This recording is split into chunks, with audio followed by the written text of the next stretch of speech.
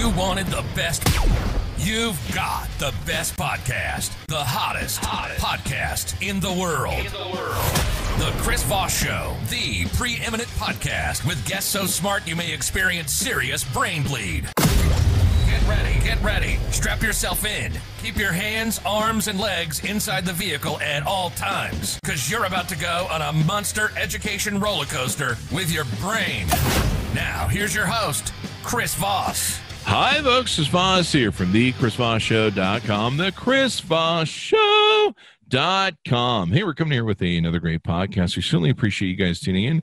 Be sure to give us a like, subscribe to us on YouTube, hit that bell notification so you can see the video version of this. Also, for your friends to thecvpn.com or thechrisvossshow.com and tell them to subscribe. Say do it. If you want to change your life, you want to make it better, or maybe you don't want to make it better, maybe you want to make it worse, subscribe to the Chris Voss Show podcast, and you can do that as well. You can see all the authors that we're having on the Chris Voss Show podcast at Amazon.com/shop/Chris Voss. We've got all the books that of the people we interview on the Chris Voss Show featured there, so you can easily go through and pick the ones you want.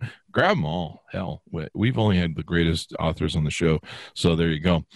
You can also go to our new book club we're trying to get launched, patreon.com/Chris Voss, and subscribe there. We're going to talk about the show, talk about the authors, talk about the books, kind of the behind the scenes of everything that we do here at the show. Today we've got a most excellent author, and she's quite brilliant. She's written a multitude of books, more than I can count. I went to public school, so there you go. But her name is Ann Werner, and we're going to be talking about her new book called The Melt, and it's very apocalyptic, so it's kind of fitting for what we're experiencing right now. It might be a good guide maybe in the future. I don't know. According to her bio, she's always had a voracious curiosity and love doing creative things. The combination of two has resulted in her lifetime of experiences. From the mundane to the ridiculous to the sublime, she's pretty much run the gambit. At one point in the time, she even sold cemetery plots. That should be interesting. And didn't last long, and she became a professional actor. Her most notable role was Eliana on the soap opera Days of Our Lives for nearly 7.5 years. So you probably saw her on TV. And books have been her passion. She started writing in earnest in 1997, and she's been writing most of her adult life. She loves to entertain people, thinks it's very important to do. I think it's very important to entertain people. And when you're having a bad day, when your heart gets broken, when things seem bleak, you can always find a few minutes of respite in the pages of a book or watching your favorite movie, TV show, or movie, she says. She tries to provide that respite for people, and I feel that she's written something worthwhile. And she's written a lot of books, so people are definitely liking them. Welcome to the show. How are you doing, Ann? Well, thank you very much for having me, and I'm doing just great. Well, thank you for coming. Your new book, The Melt. Yeah. This is fitting for our times a little bit. Can you, let's start out with your plugs so people can find you on the interwebs first. Okay, well, if you go to Amazon.com and you input my name, or you input any of my books, then you can go to my author page. Then I also have a website, and it is annwerner.info. And when people go to look for it, make sure that they spell my last name right. It's Werner.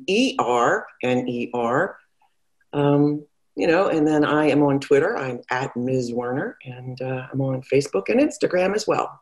Awesome sauce. So we had your daughter on, actually, on the show earlier, about a month or two ago, and she was really wonderful. So the book, The Melt, why did you write it, and what's it about? Well, I hadn't written anything in a while, and I was kind of looking through I keep a folder with all kinds of ideas in it, and nothing really resonated with me. But I used to write for liberal thing called Liberals Unite. I used to write for Liberals Unite. And one of the stories that I had written was about some French scientists who discovered an ancient virus when they were doing core samples up in the Siberian, way up north in Siberia. So that kind of occurred to me, and that's what actually gave me the idea for The Melt. And I just thought that would be a really cool thing to write about. Now, mind you, this was in the autumn of 2016. I had no idea we were going to go through a pandemic. And usually it takes me about a year to write a book, but this one, it took me about, 3.5 years from the time I started until I finished. And that was because I was, at the time, I was living in Northern California. My place was for sale. And then I was going to take it off the market, but then somebody walked by my house and saw the sign and they called me. And then it was like, okay, drop everything, stop writing. I had to get on a plane because I sold my house. I had to get on a plane. Because I was going to come back to the East Coast after 40 years and find a place to live. And then I had to fly back. I had to pack up and do all that kind of stuff. So it was this protracted thing, but that's where I got the idea. It was from that article that I'd written for Liberals Unite. Awesome sauce. So this is kind of interesting. Members of the last tribe of reindeer herders discover a body in the melting permafrost of the northern Mongolia steppe. Oh, I went to post school. And the virus dubbed the Scourge is unleashed on the world. So it's kind of like the coronavirus, only it's got a better name that's kind of more, I don't know, look better. Yeah, in the Red titles, Scourge. I guess. The Red Scourge. Yeah. So there you go. Unleashed on the world. How similar is the Red Scourge to coronavirus? I mean, if you don't mind me asking. Well, it's way, way, way different. I mean, the Red Scourge kills 95% of the world population. That sounds scourgy. Yeah, it's pretty scourgy, and it's pretty nasty. All right, so definitely 2020. Don't listen into this. We don't need this to end up on the apocalyptic bingo for 2020. Don't give it any ideas. So give us some more details on the book. Where the story evolves around, does it mainly stay in Russia, or does it spread all over the world? Well, it spreads all over the world. Okay, it starts out in Mongolia and the northern Mongolian steppe when these reindeer herders discover this body.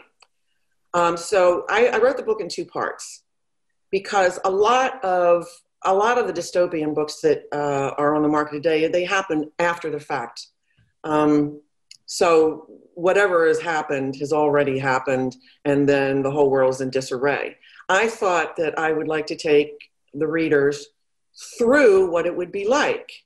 So I have the discovery, and then I have what happens after it's discovered, and then I take it from Mongolia. I go from Mongolia and I go to the CDC, and then from there, with all of the the monkey mucks who are going to do whatever they're going to do about it, I go to this young couple in Silver Spring.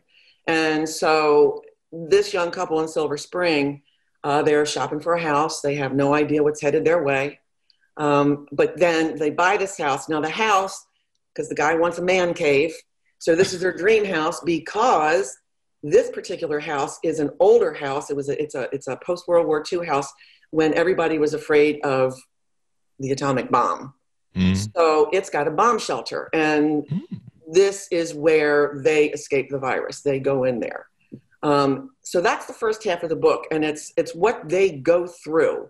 It's leading up to going into the shelter and then being in the shelter, and then after they've been in there, when they come out, what happens. So then the second half of the book is talking about, where do you go when the world that is just gone.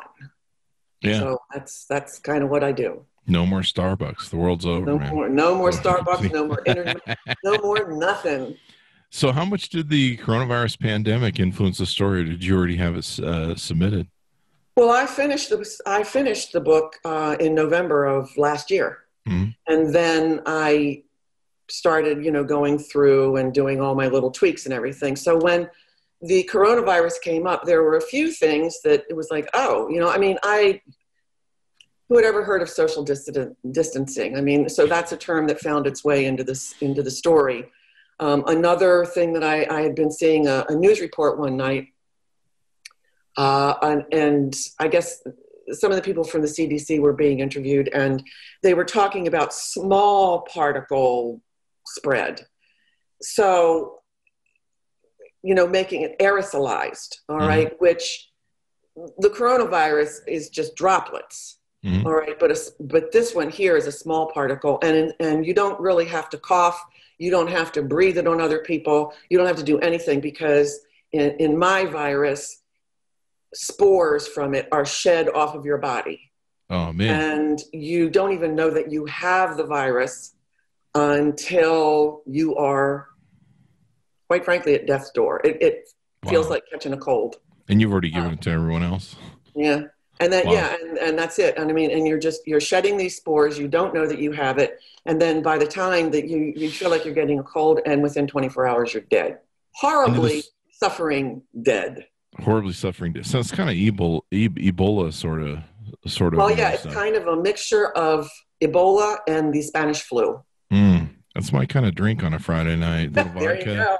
mix a little of that in. Here you go, man. Take a shot of that, baby. 2020 coming at you live.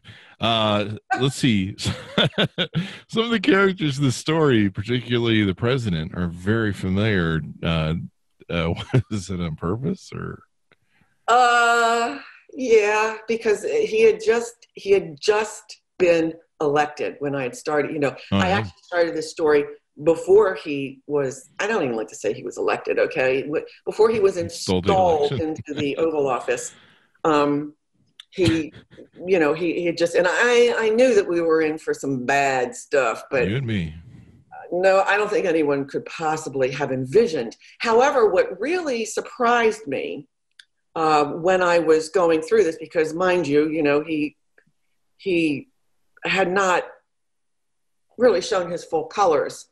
And what surprised me was some of the ways that he acted, especially about the virus.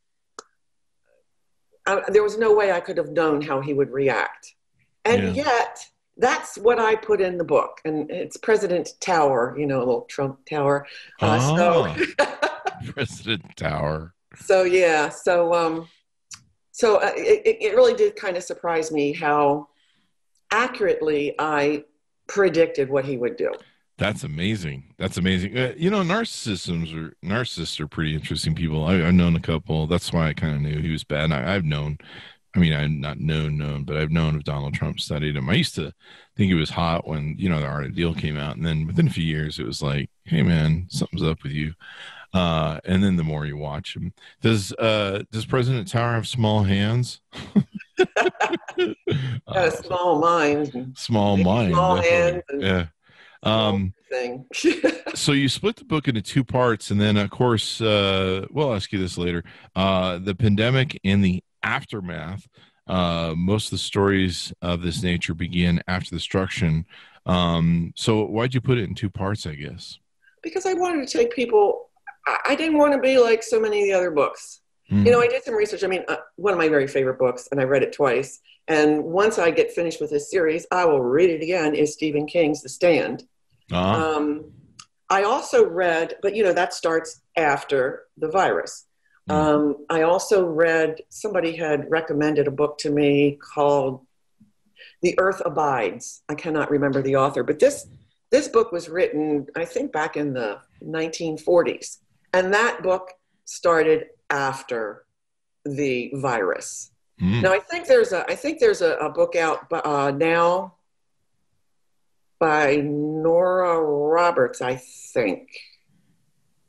Yeah, I think it's by Nora Roberts, called Day One. Now, I think from just reading the description of the book, because I have not read it, but I think it takes place at least for part of the actual pandemic before everything is all said and done. I could be wrong because I haven't read the book. But, everything I've always seen, it's always when it's all done. Yeah. And the virus is here, and it's just a story of people surviving it. Because it really is. I wanted a study of human emotions and human reactions to what was happening around them. Yeah. Like one of my favorite movies, not my favorite, but one of the movies I've always loved is The Thing. And, it's cool when they find the ice, or like Alien, where they find you see them find the thing. And then, everything goes down from there. But to me, that's better than coming in at the end where you're just like, what happened? Yeah. Yeah. So that's cool. You marked the book as book 1 Yes. Of the After the Apocalypse series. You plan to do more in the series?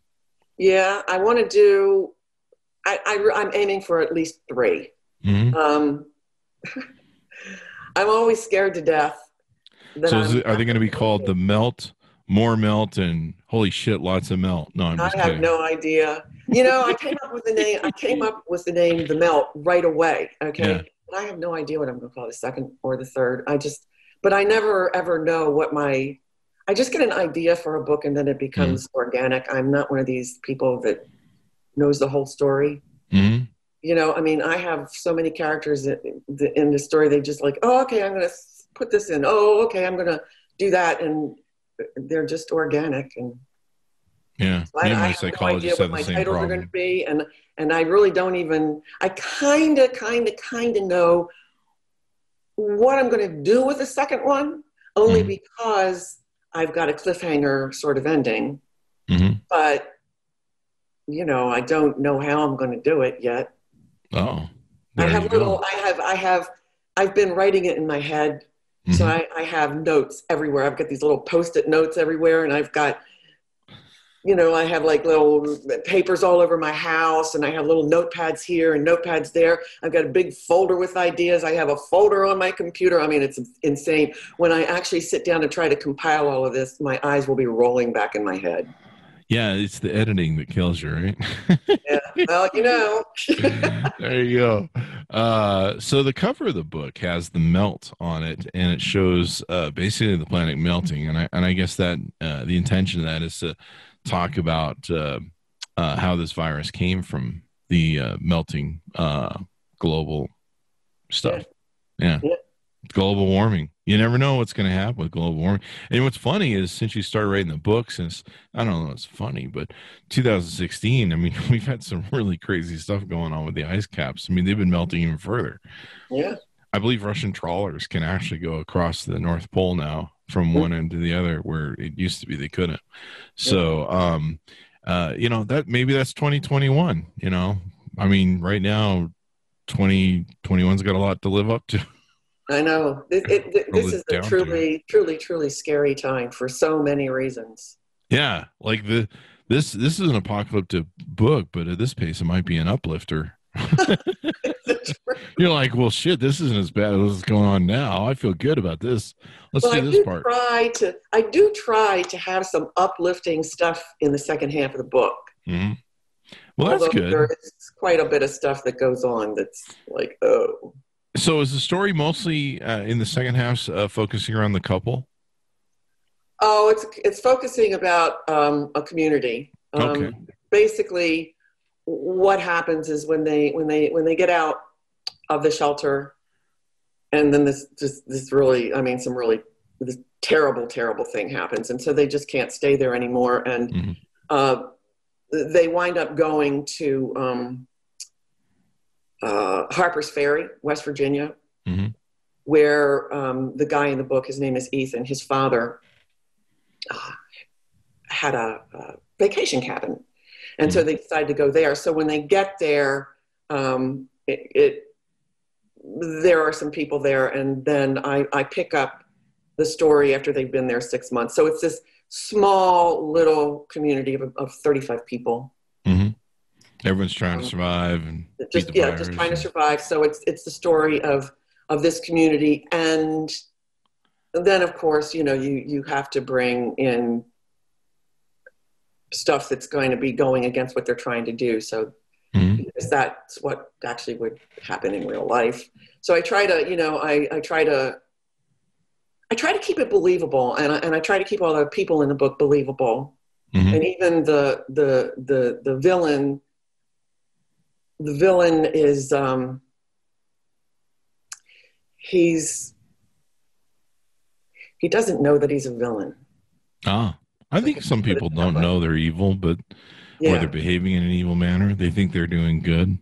Yeah. Is that usually the thing of most characters, where they think they're doing a good thing, but they're not, And Well, it depends. It depends, I guess, on the character. Some of them know damn well what they're doing. yeah. In the book that I wrote about this satanic serial killer in Crazy, Mm-hmm. the villain knew what that villain was doing. Yeah. Usually, hopefully, I don't know. Hopefully, where do you get these words? You would think that a serial killer would kind of know after a while that, hey, murder is illegal, eh? And Yeah. I'm doing it, so. And not only that, I'm getting This a real must be rise bad. out of it. I mean, it's good for me. It's working out for me right now, but this seems kind of bad. Like I shouldn't do it. Like I probably should hide the body because this is bad. This is my take. But no, it's interesting. How many books have you written total? Well, let's see. I've written The People Next Door, Dreams and Nightmares, Crazy, Cooper's Grove. I've got a couple of short stories. One's called A View from the Meadow. The other is The Chemtrail Conspiracy. Then I've got and then I've got 2 anthologies that I wrote with my daughter, Kimberly Johnson, who, as you mentioned, you interviewed her. We did the Virgin Diaries, Mm-hmm. which was a compilation of 72 stories from real people. We gathered them off of the internet.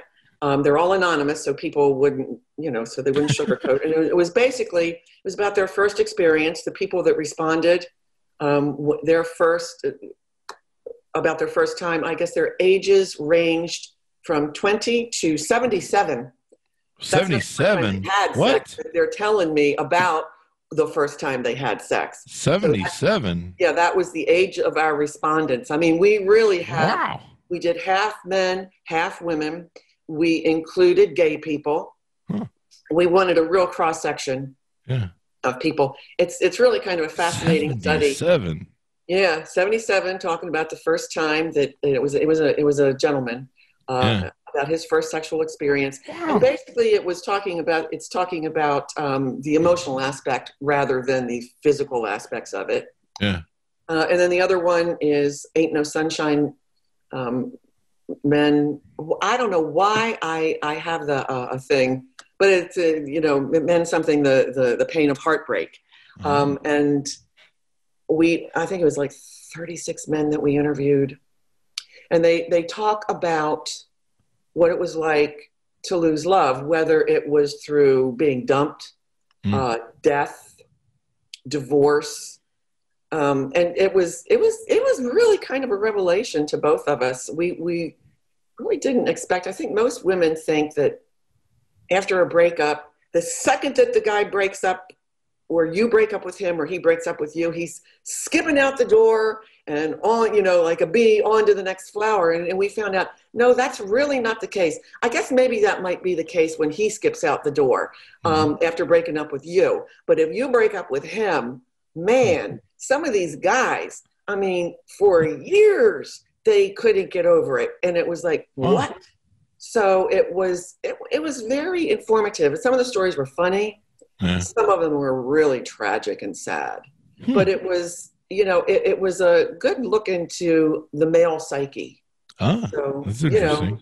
And then we also, we interviewed bartenders for that book, because, a bartender, they hear all the stories. Right? We also interviewed psychics, and it was really kind of, it was very illuminating. That's very interesting. Yeah, that's very interesting.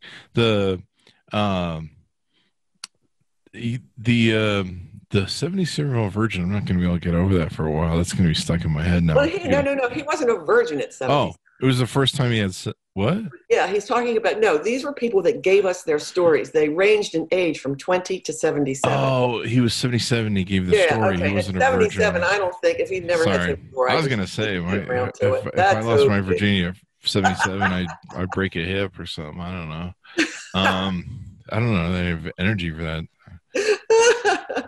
I'd be like, we're going to lose my virginity. Let me have a sandwich and I'll think about that. Yeah. So he was 77 years old telling about how he telling the story of the first time. Okay. Yeah. All right. Yeah. That's good. Because I was just like going, wow, 77-year-old virgin. But What was the oldest person then that lost their virginity, or did you ask him that? When they lost person, yeah. No, we asked. Mm-hmm. How old was the oldest person? I'm just curious. Like 34 years old. It was a guy. 34? It was a guy. I could be wrong, but I mean, I think he was in his 30s. I mean, because it was like, whoa, dude. But it was a guy, and the youngest I think was 12. You could that do it. That was a freaking. That was a. Ooh. Was it consensual? The story was just. I mean, it was just. You could probably do another book called The Incel Diaries about how people haven't ever had sex and then they really want it bad enough, but they're angry at people because they're entitled. I know. And they're so angry that nobody will go to bed with them because they go, ew. Oh my gosh. What is wrong with this generation? I don't know. Man. I know. So an interesting book, The Melt. Anything more we should know about the book and what it's all about? Well, I mean, we can't give the whole book away, No, I'm not. Sorry, audience.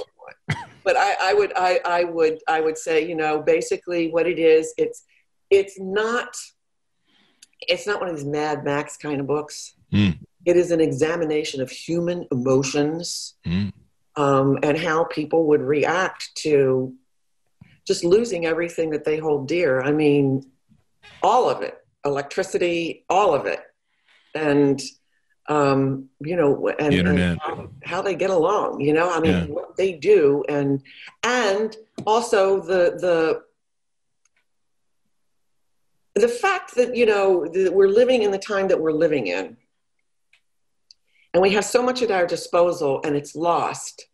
But there are still things that, say, that book, that I had read that was written in the 1940s. It was kind of crazy because in that book, the guy he wrote that 20 years later, these people are still eating canned goods from the supermarket shelves. Well, I'm sorry, that's just not going to happen. All right.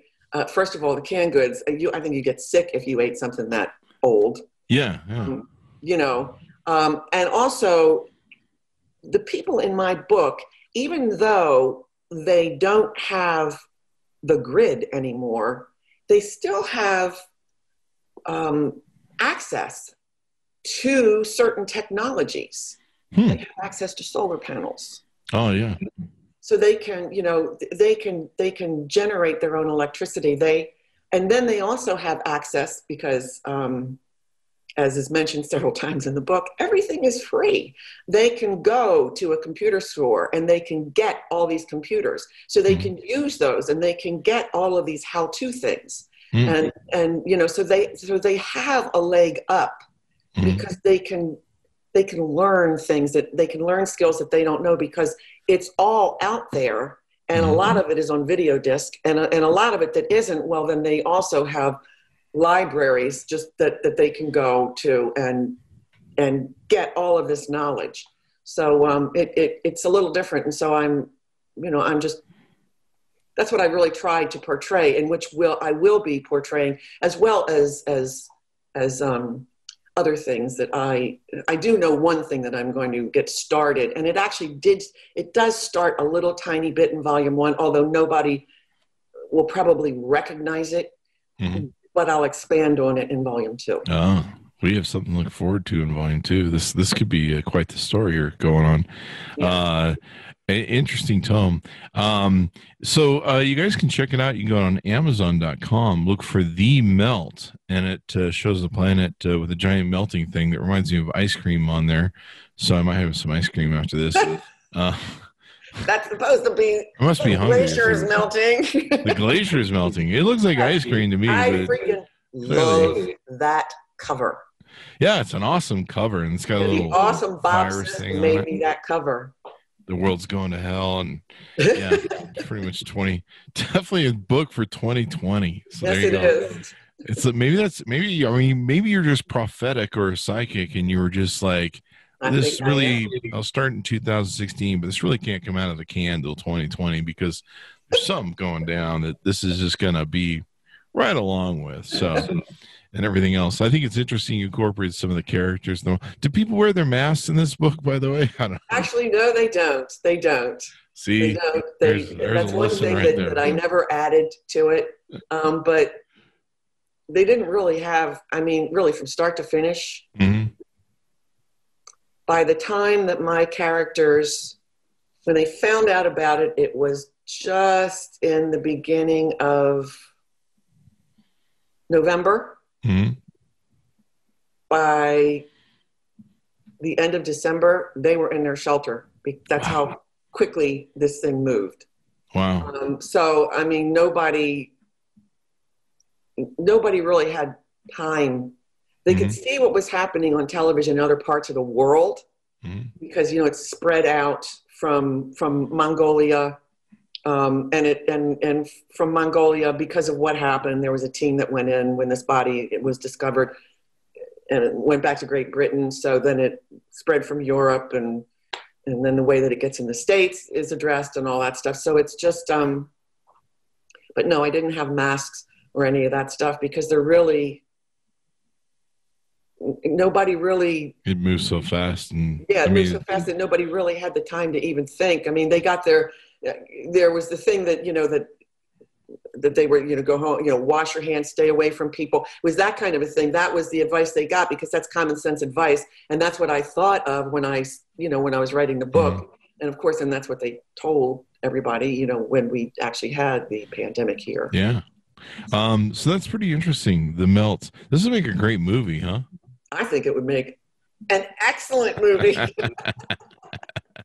There you go, Hollywood. Option this baby right away. Wait for the other two or three books, and then there you go. You got yourself a full screenplay. Anyway, guys, check it out. Go to Amazon.com. Check out Ann Werner. And give us your plugs one more time where people can find you on the interwebs. All right. You can find me at ANNWERNER.info. That's my website, annwerner.info. And if you go to Amazon.com and you put my name in there, all my books will pop up. So just type Ann Werner into your search for Amazon in the Amazon search engine, and my name will come up and it'll show my books. And you can go to my author page and it'll have all my books on there.